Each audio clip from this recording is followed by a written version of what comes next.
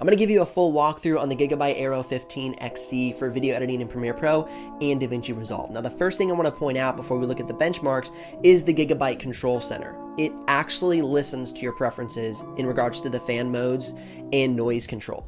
So normally a laptop considers those like suggestions, where the Gigabyte Aero listens to you as hard and fast rules and will only go at 35 decibels on quiet mode, but then we'll ramp up to over 52 decibels on deep control mode. All right, let's jump right into the video editing export times. This laptop crushed it. I was really surprised that every time I bring a new laptop into my studio, it always gets better, and I should stop being surprised. This laptop on 4K had the best export time I've seen on any laptop on my channel, and on 1080p, it exported a 9-minute clip in 46 seconds. Stinking impressive. Now, if you're considering this laptop for DaVinci Resolve, know that I am using the free version, which really utilizes the CPU and only the GPU by maybe about 25 to 35%. So it's really not capitalizing on all that mighty RTX 3070 power.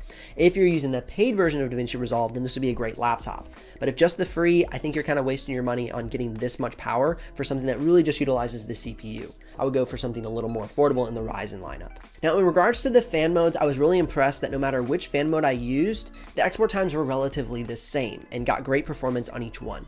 Now, if you're using this computer on battery, it took a little bit longer at 3 minutes and 18 seconds to export that 4K clip, but it really is trying to conserve power. And while talking about battery, if you're using this laptop to run 4K playback, I put a 4K project on loop and ran playback, and it only lasted 1 hour and 34 minutes. So the battery life is not great. You're going to want to make sure you bring that charger with you. Now, one thing many people consider when purchasing a laptop is, should I get 16 or 32 gigs of RAM? Do note that the amount of RAM you select will not affect the export time, but it will affect the playback. While using 32 gigs of RAM on gaming mode, I saw 0 drop frames, but that same settings with 16 gigs of RAM gave me 1,185 drop frames out of the 16,177 in the project.